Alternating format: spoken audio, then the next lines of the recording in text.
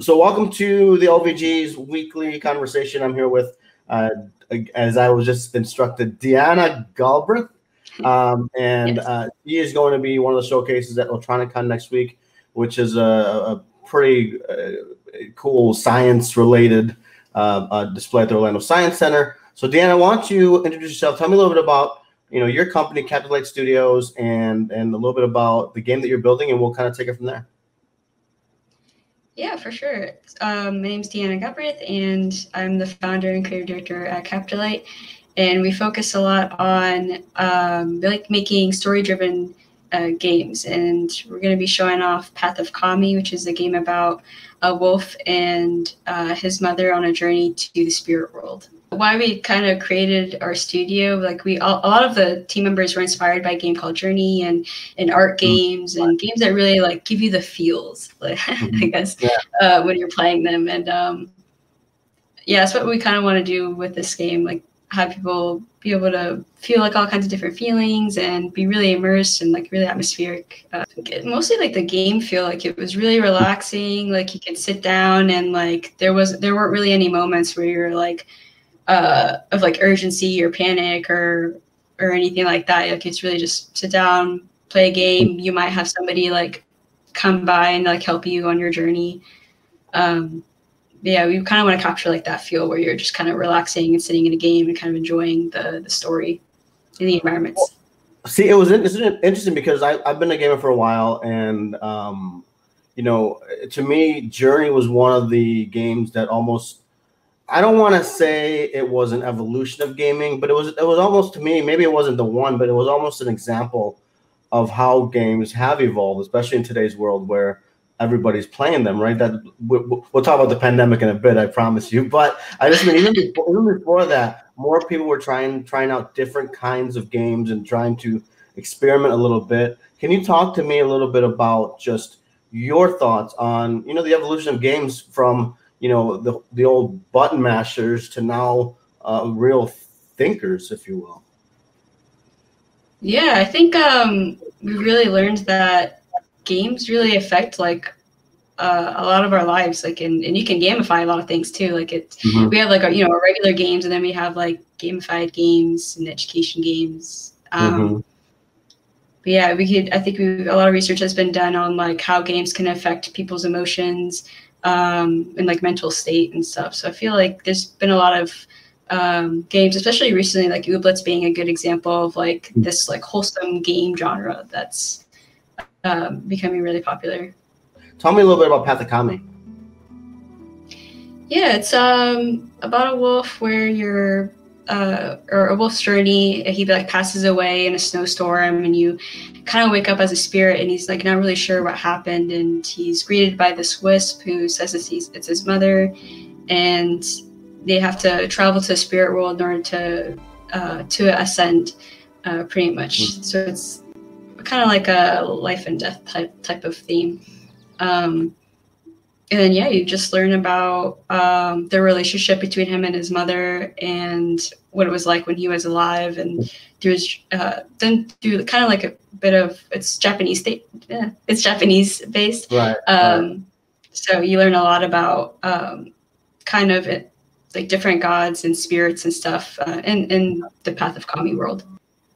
Yeah, we kind of want to do a large focus on environmental storytelling. So maybe not directly telling everything to the player, but by being attentive and maybe looking at carvings and the environment and stuff, you'll be able to tell a lot of the story. But we'll also be telling the player the story through the conversations with the wisp.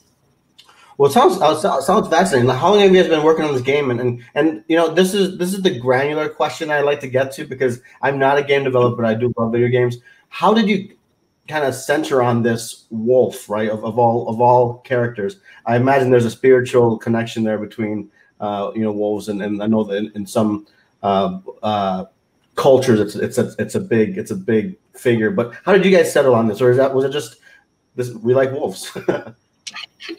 Part of it was we like wolves, but I think originally when we were going through the design phase, I have a dog named Boots, and a lot of us have like pets and stuff, so we were thinking, oh, like maybe some type of dog or cat type of animal, and we thought maybe like a wolf would fit because I think the Japanese wolf is actually extinct, and with the story with him being passing away and then going through the journey to the afterlife, kind of fit that a bit. So my background has always been in game design and in game marketing. I was really lucky, like while I was studying at UCF for game design, I worked with Kyle and Bobby from 202 and doing game design and like marketing work. And then I also worked with like a indie game publisher, learned a lot from that, and was doing that throughout like my school at UCF. And then once I graduated, I took a little short break, and then I studied at SCAD Online for my master's, and still working at 302 and that indie game publisher. So I'm still learning and going. And were you a gamer growing up? Yeah, actually, my mom was a gamer, and that's what got me into games. That's awesome. What kind of games? Yeah. She loved like the Tomb Raider series. Like that was her thing. There you go. How about you? Like what games got you into the gaming scene or into playing games? Yeah, I'd say like Spyro, Jak and Daxter were Nice. like my tops. And then, gosh, I can't remember which Digimon game it was, but it was an arena game, Digimon. And me and my sister used to play that all the time. And then when I played Journey, I was like, holy cow, like this is super different from most of the games I've been playing. I want to make games like this. And that's kind of where that went off. No, that's awesome. No, because that's exactly like how I've heard other people say it, not necessarily Journey, but there's always like that one game that kind of really hooked them. It made them go from like, I love this game to I want to make this game. I think that's a huge flip. I never got to that flip. I just like playing them. I can't make anything. So, but yeah, I mean, you look at some of the games that you play. I mean, is it? This is my like fanboy type question, right? And I try to ask this of everybody. What is it like? I mean, as someone who played games and now whose mother played games, right? To know that you're kind of creating this and you're making games now instead of just playing and playing other people's experiences. What kind of energy goes into making the game? I mean, do you have in mind like how you reacted to games when you started playing? I mean, can you give me that a little bit? Yeah, I'd say when reacting to games before doing game development, it was always like kind of awe-inspiring to see like all of the art and stuff. And then once I started learning about game design and game development, I was like, oh my God, like so much stuff goes into games. Like this door that's right here probably went through a bunch of UX and design and then sound effect and then implementing with programming and all this other stuff for just a door. So It was really mind-blowing. Well, there's one last thing I want to ask you about, and that's girls in gaming. I think there's been a lot of news out there. I'm seeing a lot more people on platforms like Twitter and Twitch and that are advocating very strongly for women in gaming, for girls in gaming, but you still have those toxic assholes, frankly, that are not so accepting. I mean, what is that like? I imagine, is there a different level of that as someone who's building a game? And secondly, I mean, just give me your thoughts on that and how that's come. I feel it's better, but that's not for me to judge, right? So what do you think it's improving? Yeah, I think it's improving. I think like companies have definitely been working harder, like to diversify the workplace, and I think Riot Games is a really good example of like trying with everything that happened and everything. They have like a lot of initiatives. EA has a lot of initiatives, and then there's like really lots of organizations that are really wanting to support making things better, like Girls Make Games and Girls Who Code and all these other amazing organizations. I know as a studio, like Captilight's really focused on having like just a diversified team and making sure we're inclusive and all of that too.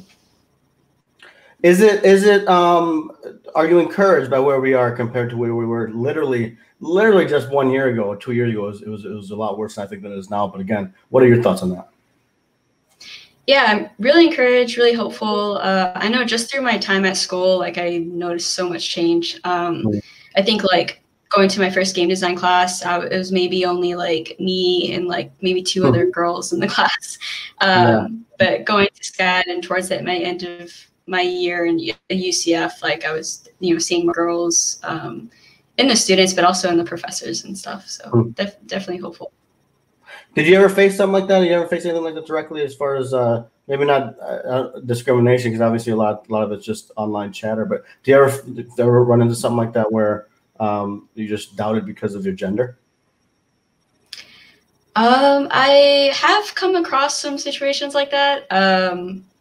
I think like when I was starting school, for example, like I remember a professor telling me I wouldn't fit a game modeling class that they were offering, and I was like, what? I was like, okay, sure. But yeah, there's yeah, it happens, unfortunately, but I did definitely getting better. How do you I'm not trying to take you to a place you don't want to go, so I do apologize if that's what it seems like, but like, oh no, how do you kind of deal with that? I mean, obviously now you're building a studio, but when it happened, like how do you deal with that, other than kind of just pushing through and kind of using it as a I'll show you type of thing? I mean, like how did you do it? Yeah, I think I've seen a lot of people on Twitter joke about it, but they're like, "Oh, I think I'm only in this industry now through spite," and it's kind of that that, and just like I want to make games. I'm not gonna let like comments like that stop me. And there's other people that are passionate about making the same games like I want to make, and all of that good stuff. So it's kind of just focusing my energy on that and the positive side of things.